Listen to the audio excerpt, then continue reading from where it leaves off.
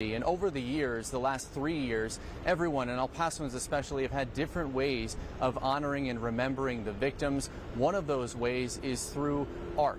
ABC 7's Brianna Perez joins us live from a mural in central El Paso.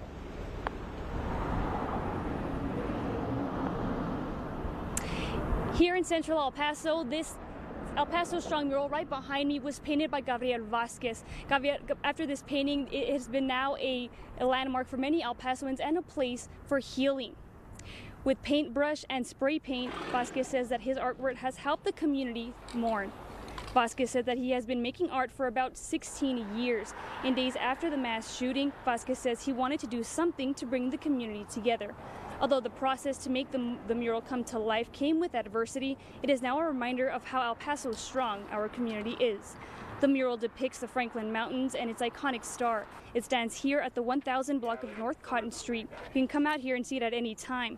Vasquez says it's become an important spot for many people and that for the last couple of years he came to visit himself to make maintenance work that might be needed.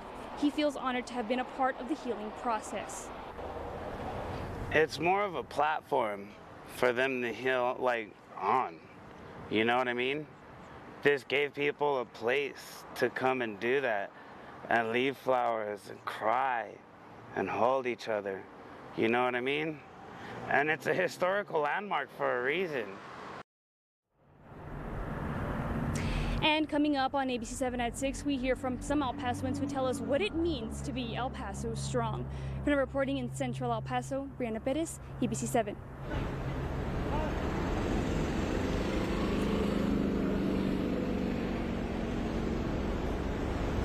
Okay, Brianna.